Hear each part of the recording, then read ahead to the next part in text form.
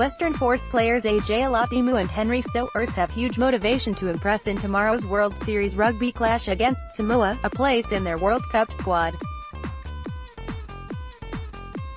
Inside back Alatimu had his first taste of international rugby for Samoa against Scotland at Murrayfield last year, and back rower Stowers is a Samoa A and under-20 captain. Playing for Samoa and playing in a World Cup is something I've dreamt of 100%. Alatimu said, "I'll be pushing for that, pushing as hard as I can, playing against your own country and mates. These are games you look forward to. The team they're bringing will have something to prove.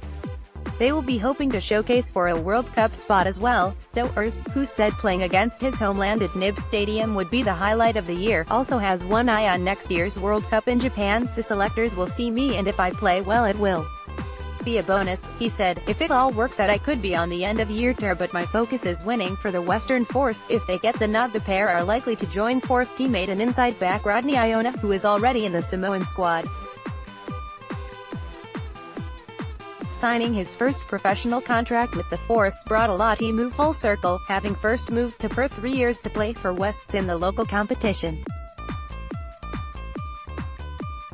He represented Perth Spirit in the National Rugby Championship, but then moved to the GPS club in Brisbane and also played for Brisbane City in the NRC before getting the call from the Force. "I've come a long way and it's been a big couple of years for me," he said.